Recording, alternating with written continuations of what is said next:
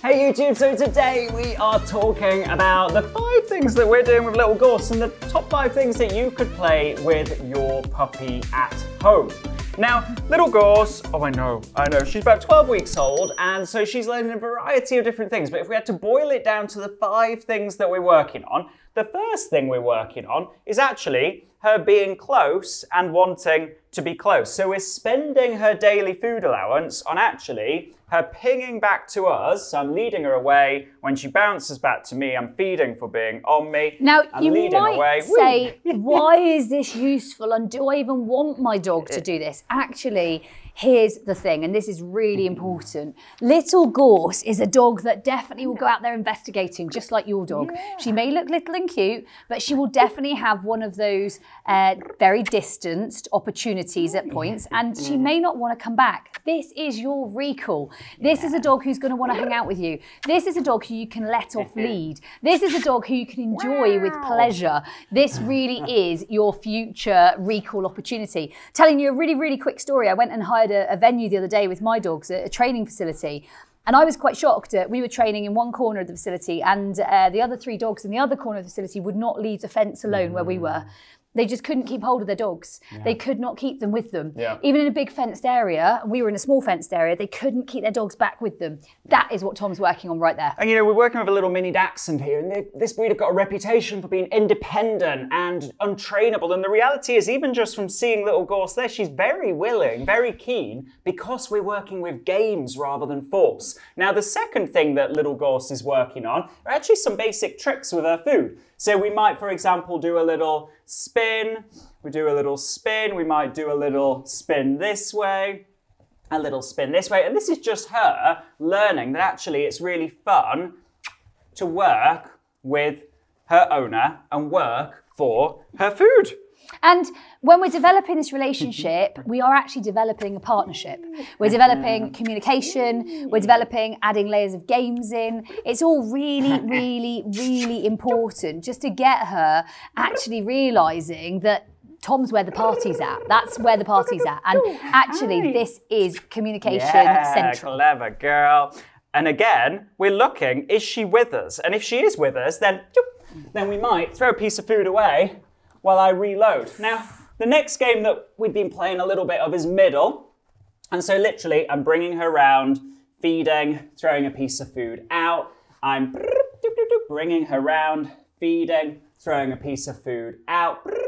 Hi, bringing her around, and she's running fast for her little legs.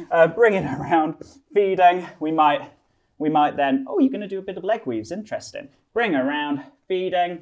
Bring her around, feeding. And this is just a great way of being able to recall her on walks without it being a bad deal, without it being, you've got to go back on lead. You've got to, be picked up, right? And also notice when I'm picking her up, I'm checking that I've got her permission. So she's putting her feet on me, right? Or she's eating from my hand and I gently scoop her up and then just support her in my arms and see that she is quite happy with that. Now, how many have we done? 3? 3, brilliant. So next one that we might think about is a boundary. So actually, Gorse learning that it's cool to be on a bed and be calm on a bed. I know it's a weird bed. This is a high bed for me. She's like, this is a very strange bed. This is a new big bed, different to my house bed. Hi, and she's never seen this one before. And actually, hi, oh good girl. And so it's quite a good one to show you that how we get them used to it. And what we might do is just, first of all, get her moving around on the bed. And this is all very new. It's actually very good for you to see a dog who hasn't seen this bed before. I know that you guys always ask to see a dog that hasn't seen this. And you can see that maybe she isn't completely comfortable. That's okay. Tom's going to work through it. And that is the power of games. Games will allow you to do that. And so quite quickly, you'll end up seeing that she is okay with it. Good. And you can see that this is all loads of fun, but actually, she's learning a really important skill. She's like, it has other dog smells on that. She's learning a really important skill.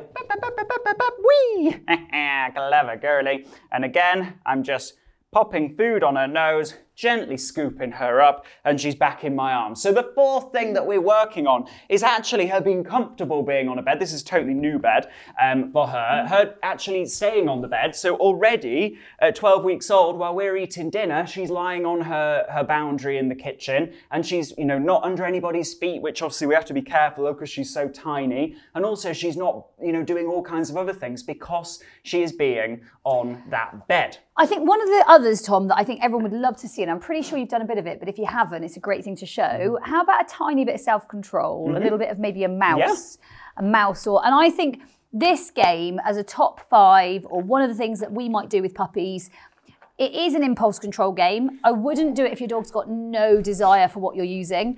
But Gorse does have desire, and a little bit of this is quite nice, especially where you need a level of sort of impulse control. Where did it go? Then it went. Like it ran away. It ran away. There we go. Hi, so we're popping it down, we're caging the food, and wherever she's not getting, she's not getting it, then actually we are then sending her to get a little bit. The mouse runs out of the cage. Ready. Mouse is gone. It's gone, quick.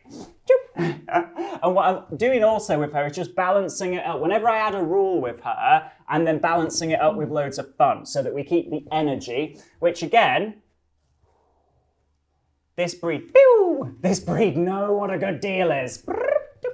They know what a good deal is, they know what a bad deal is, and it's about working with them rather than them working for you. They may be little, they're small but mighty, and the thing is, we see so many dogs of her breed, her type, that can never go off lead, or that bark at other dogs, or that lunge at other dogs, or that potentially chase other dogs, or go at distances where it makes them never possible to be off lead. And for us, our mission is to reach as many dog owners all over the world as we possibly can, knowing that teaching games at whatever age and stage your dog is can really supercharge your relationship to the point that you have an amazing life with your dog, just like little Gorse here. So if you know somebody who would benefit from this video, then share it with them. Subscribe to our YouTube channel because there'll be a new installment next week, and we will see you then. Remember, game changers, whatever the dog owning struggle, there's a game for that. If you haven't already, remember to subscribe to our channel. And check out our new 25-day online dog training challenge. Watch the videos, play the games, transform your dog owning struggles. As a loyal YouTube subscriber, you can get a 70% discount through the link in the description below. And if you haven't already, subscribe to the #1 most transformational dog training podcast on iTunes and Spotify, the Sexier Than a Squirrel podcast. And remember to follow us on Facebook and Instagram for more live teaching, video content and free training using the links in the description.